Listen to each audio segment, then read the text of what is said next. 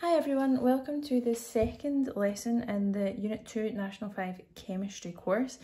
Today we're going to have a quick look and just define firstly what type of molecules we're actually dealing with, because all of the molecules within this course or within this section of the course are called hydrocarbons. That's the name, and we need to know the definition of a hydrocarbon and the different families. So hydrocarbon, hydrogen, the first part. Carbon, bit self-explanatory there. Carbon, that's where our name is coming from. So hydro from hydrogen, carbon from carbon. And the definition would be a molecule made up of only carbon and hydrogen atoms. So if you've got a molecule and it only has carbons and hydrogens in it, then it can be classed as a hydrocarbon. And we get lots of different families of these hydrocarbons, and we'll talk about that in a wee second.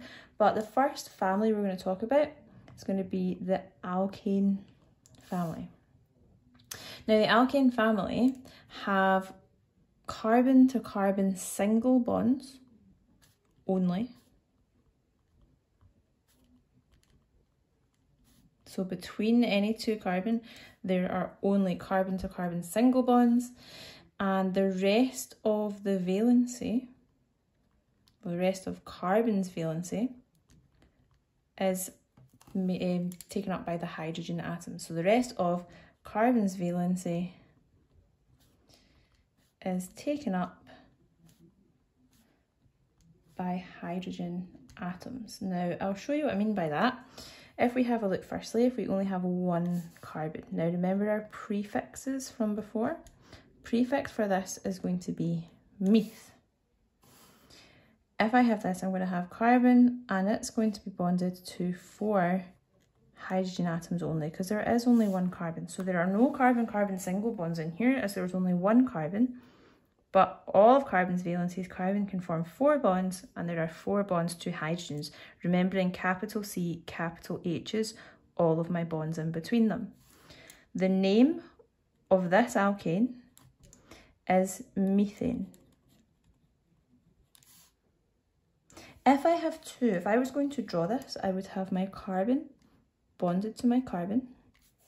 And I know that my prefix for 2 is eth. So the first thing I do, I see eth, 2 carbons. Each carbon can form 4 bonds in total. So here's 1, 3 more for each of these, and each of these is filled with a hydrogen atom. So that's us filling carbon's valencies by adding in hydrogens. The name of this alkane is ethane. Moving on, prop. We have 1, 2, 3.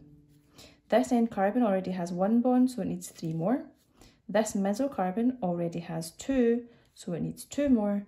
And the end needs 3. And so we have all of our valencies filled using hydrogen atoms. All capital C's, all capital H's, all bonds present. The name of this, as you might have guessed, is propane. And we continue, so you know the prefixes from 1 to 8, and we would do exactly the same thing if I wanted octane.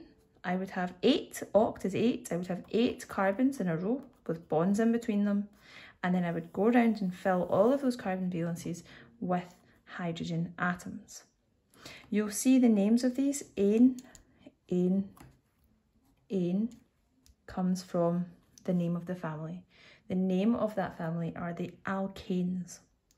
And this is how we would draw full structural formula.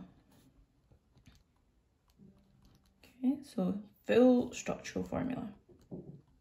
We don't need to worry about shape here, so you'll know from bonding we don't accept this as the shape for a methane molecule because methane's tetrahedral, which we went over in the last video. But when we're just drawing these, we tend to draw them in straight lines like this at the moment. So this is the full structural formula for the alkanes. You need to be able to draw full structural formula for any of the alkanes. But let's move on from this. There are a couple of other formulas that you'll see that you get asked to fill in. So if we take the full structural formula for, let's go for butane just now. So I'll do it a little bit bigger so that we can see. Okay, 4 carbons, this is butane. 4 carbons.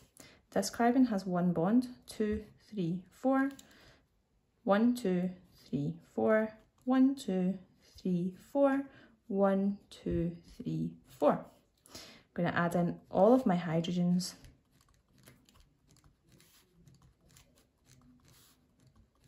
Making sure they're all capitals, they're all at the end of those bonds, nice and neat. So this is full structural formula, like we already said, full structural formula. You might be asked to write the shortened structural formula, shortened structural formula.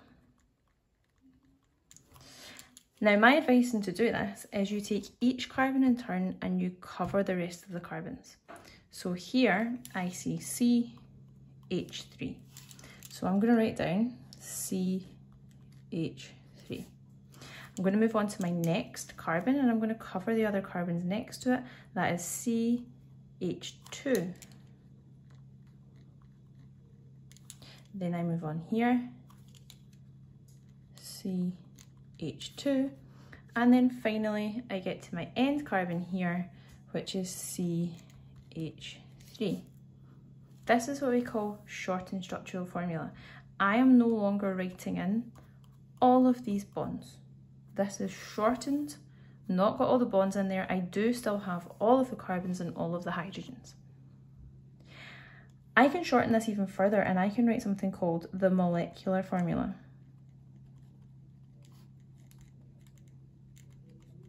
Okay. And all this wants is the same as your formula from Unit 1. It just wants an idea of how many carbons and how many hydrogens I have in here.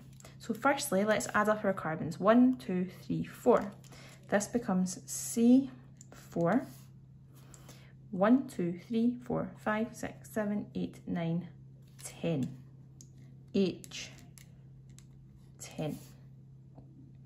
This is my molecular formula. My molecular formula tells me how many carbons and how many hydrogens I have in my molecule. Using this, you should be able to write the full structural formula for methane through to octane. You should be able to write the shortened structural formula from that full structural formula, and then you should also be able to shorten that further and give me the molecular formula for my molecule that I'm speaking about. So that should be in a position to do that. The last thing I would like you to have a think about is there a relationship between these? Okay, is there a relationship between the number of carbons and the number of hydrogens? I'll post that at the start of the next video, give you a chance to have a look.